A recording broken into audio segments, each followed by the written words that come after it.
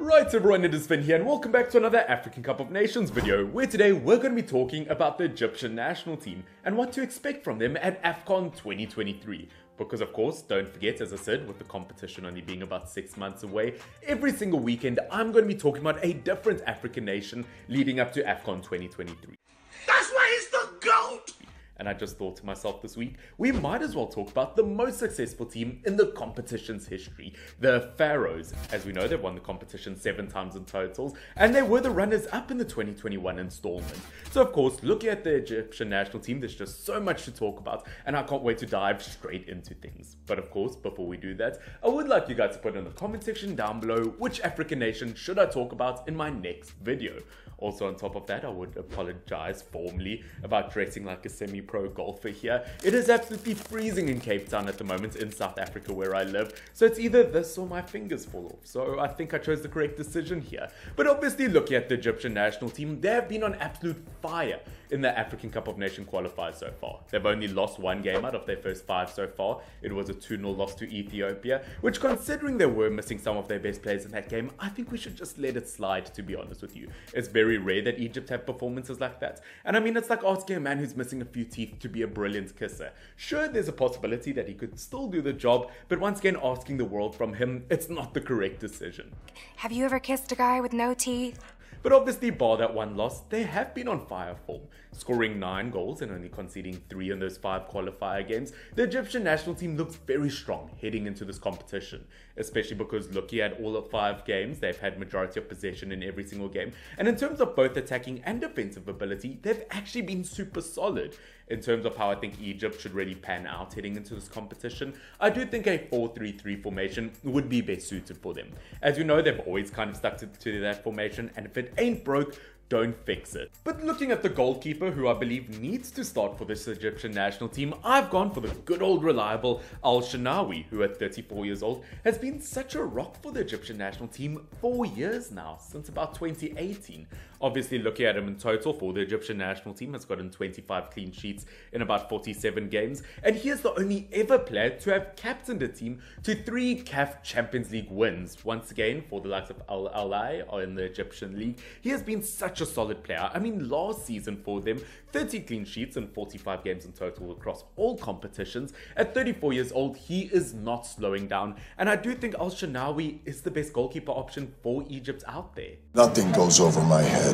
My reflexes are too fast. I would catch it. Now jumping into our 2 fullbacks, once again I would like to apologize in advance for any pronunciation errors here, but looking at our left back, we've got the likes of Mohamed Hundi, and as a right back, Mohamed Haney. Obviously looking at Haney, a part of that Al-Ahly team that obviously won the CAF Champions League, and what a brilliant player. Obviously very regular in the Egyptian national team, and I do think you have to look at factors like that, because I do think if someone's a solid part of the team that does qualify for competition, you do have to put your faith in them. Obviously look at him, he's obviously a brilliant leader as well at 27 years old, captained Al-Ahly in the most recent final of the recent CAF Champions League. Once again, to have a leader like that in the back, and as I said, he's been very solid over the last year or two, was part of an unbeaten Al-Ahly team in the CAF Champions League. Once again, you just have to go for him. As I said, in terms of a left back, I've gotten for the likes of Mohamed Hundi, currently playing for Pyramids FC, and has also been brilliant over the last year or two.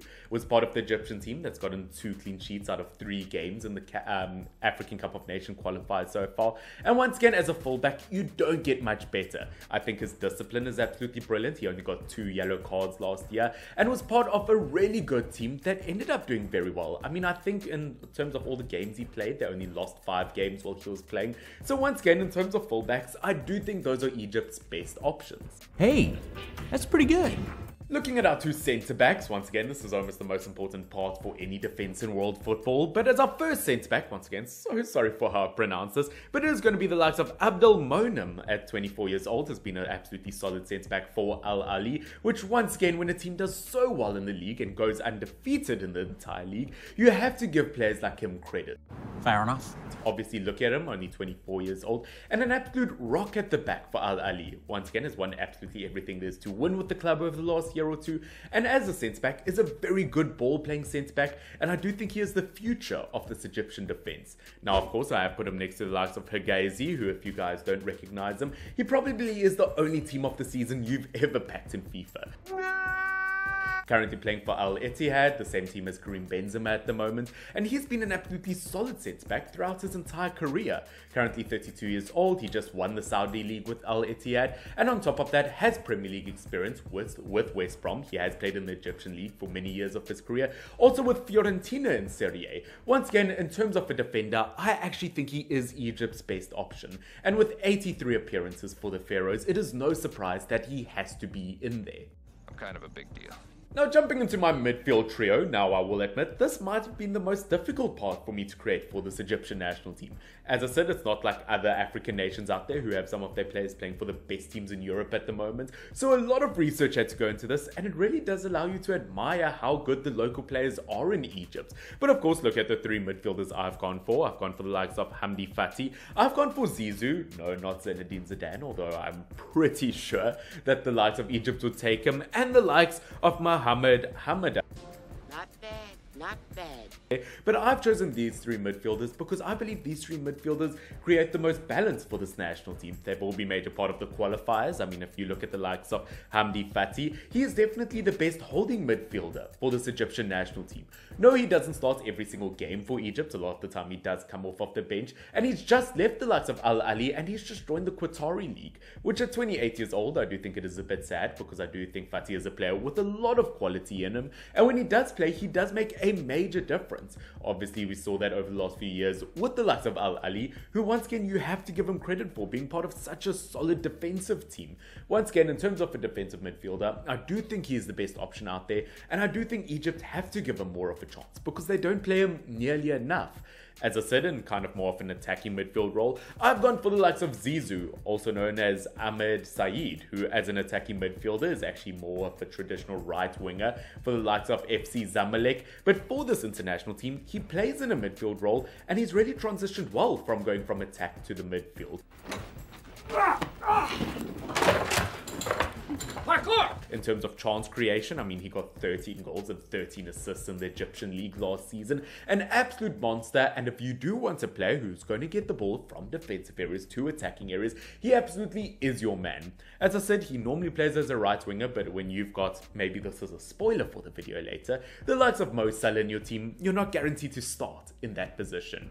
Now, of course, as I said, the third and final midfielder I've gone for is the likes of 29-year-old Hamada, who as a midfielder is definitely the most versatile in this team. He can play in that number 6 position, number 8 or number 10 position, and is absolutely brilliant. He currently plays for FC Farco, obviously in the Egyptian League as well. And once again, in terms of consistency, he's been a major part of qualifiers so far, playing in a lot of the minutes at the moment, and as I said, I have chosen him for his versatility. No, he won't be the top goal scorer for Egypt heading into this competition, but if you do want a player with an extremely high work rate, and I believe a player who will complement the style of play of these other midfielders, I do think he is the best option out there, especially as a deep-lying midfielder. I do think he would create quite a lot, and he could get the ball forward to areas for Zizou to get higher up in the midfield. Now, of course, jumping into that attacking 3 for the Egyptian national team. Yeah, baby! That's what I've been waiting for! Ladies and gentlemen, this is where it gets juicy, because as our wingers, I've gone for the likes of Trezeguet on the left wing side, Mo Salah as a right wing.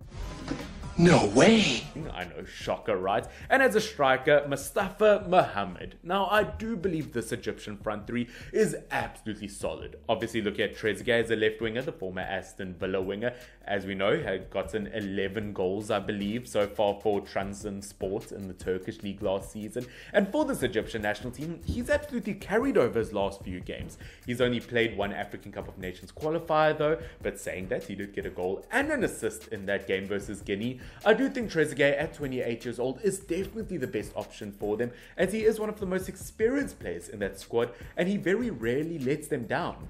As I said, as a right winger, there should be no surprise whatsoever that Mo Salah has to be in there. I mean, once again, I don't really have to talk about Mo Salah. As I always say, you don't have to advertise a Ferrari in terms of how good it is. But looking at Salah getting 19 goals and 12 assists last season in the best league in world football, in the Premier League, once again, considering people are saying it's his worst ever season in the Premier League, the fact that he got, 31 goal contributions in the best league in the world, I wouldn't say that his bad season was that bad.